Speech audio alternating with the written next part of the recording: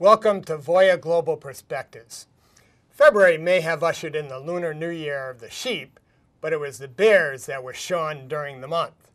Domestic equity markets staged an astounding reversal, bringing major indices comfortably into positive territory for the year to date and whipsawing those bears who had been calling for the end of the bull market based on recent weakness.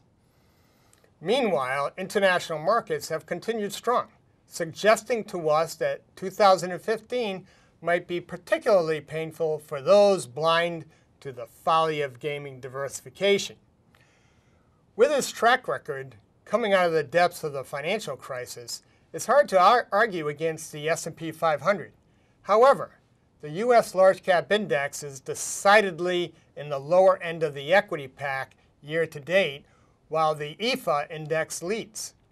Diminished earnings, a stronger dollar, a lukewarm housing market, and a Fed chair that may just be a hawk in dove's clothing could conspire to derail the S&P 500's recent string of success. There's no cause for alarm just yet. However, the domestic economy is improving, and the international backdrop is beginning to look more supportive of U.S. companies. Europe notably appears to have turned a corner, thanks to a cheaper currency and highly accommodative central bank.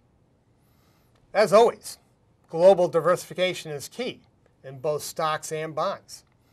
One of these years, S&P 500 companies will falter, and broad diversification will help mitigate the associated losses.